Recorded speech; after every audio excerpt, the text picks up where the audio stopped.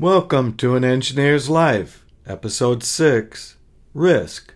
My name is Dave Roysum. Whether you are considering going back to school, making a job change, riding a motorcycle, or merely walking into your own bathroom, you will incur risk.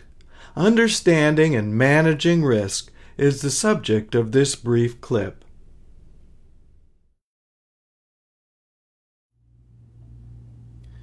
Going back to school entails investments and risks. The payback period for this decision varies enormously depending on the degree.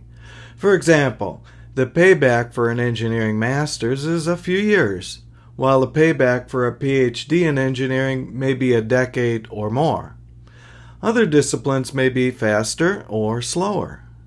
Some degrees may never pay back within your lifetime, though you still may want to pursue them for personal reasons. Other factors must also be considered. Can you pay for it? Do you have the temperament and intellect and discipline to finish? If you're the head of a household, as I was, these considerations weigh even more heavily. Add to this the need to get the blessing of one's spouse or partner. Changing jobs is also risky. Leaving a job to start a new business is even more risky. About 80% of all small business startups fail within a couple of years. The failure rate for engineering consultants is even higher. Also, the payback is very uncertain. The best you normally can expect is to have a similar standard of living as you would have had if you had remained an employee. Still, non-monetary considerations also play a role in decision-making. It is nice, sometimes, to be your own boss. Yet, even this is not a clear benefit. You must respond to customers even more attentively than you would a boss. If customers ask you to jump, you say, "How high?" The bottom line is to study the risks, the payback, and honestly consider all other externalities. At any one time, I may have as many as 5 helmeted hobbies. For example, I am a current ACA-rated whitewater kayak instructor. I can teach on Class 3 whitewater and personally, on occasion, run Class 4. Lately, I do most of my boating on a stand-up board, including running Class 3 waterfalls. Other helmeted hobbies include bicycles, motorized bicycles, and motorcycles. Also, I love skating of all types, including jam skating and skating at skate parks with the kids. You can see all of these activities on this all-web handling channel in YouTube and elsewhere. Still, without a doubt, the riskiest activity I've ever undertaken was to design, build, and fly experimental aircraft. Some time ago, I fell in love with radio-controlled airplanes. Unfortunately, I crashed a dozen airplanes before I taught myself to be a good acrobatic model airplane flyer. The process was one of frequent failures. At its worst, 3 weeks of building might yield only 30 seconds of flying before the next build and repair cycle. And the airplanes got bigger. Shown here is a plane with a 10-foot or 3-meter wingspan that my brother and I built. Inspiration can come from any number of sources. This particular one was for an ad in the back of a model airplane magazine for a kit for a full-sized airplane that you can fly. This is where overconfidence can help. I said to myself, "You know, Self, I think you could build one of these. They're just like an oversized wooden model airplane." Also, as often the case for engineers, we like to improve things that did not necessarily need improving. So, I put an engine twice as big as the maximum recommended size and had to do structural analysis and redesign to accomplish this and other changes. So, for the next 2 years and 2,000 hours, I built this airplane in my basement. Note to hobbyists of all types, it takes half again as much money and twice the time to do most projects than what the catalogs indicate.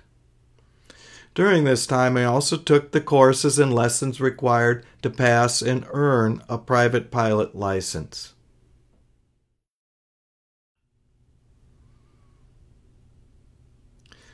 This project was an initial success in many ways. It was a great plane to fly. I showed it at several air shows, including the largest one in the world, the EAA at Oshkosh. I even won an award at one small air show, the People's Choice Award at the annual Spud Fly-In in Antigo, Wisconsin. I got a plaque and all the potatoes I could carry home, which wasn't many in the case of this tiny airplane. However, you know all good things must eventually come to an end.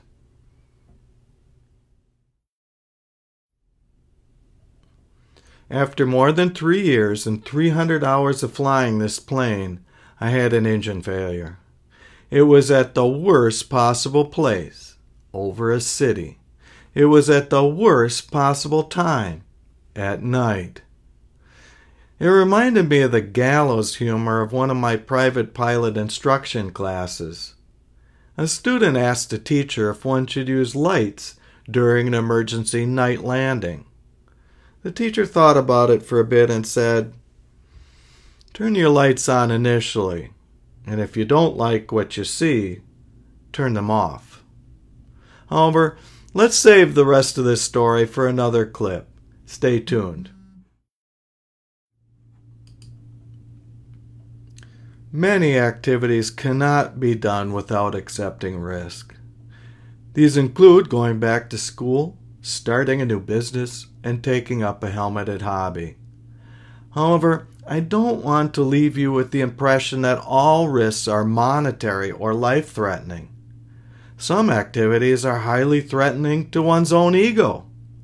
Many of you fear public speaking or looking like a fool on a dance floor, both of which I do frequently. I am also petrified of singing in public, such as in church. So, how do you manage risk? Well, we study the facts and figures of actual risks related to our particular pursuit rather than the perceived risks. In small aircraft, flying into bad weather or running out of gas are the top 2 killers, and both are entirely avoidable. Also, the risk of flying in a commercial jet is so low as to be considered negligible, thanks to the very strict FAA rules for airplanes, airports, and pilots. Also, for example, wearing a motorcycle helmet will cut the death rate by 20%. Yet, taking a motorcycle training class and never drinking a drop of alcohol will both cut the risk by half. Here, for example, many people are afraid of terrorists. Yet, since 2001, more U.S. citizens were killed by toddlers with guns than were killed by terrorists.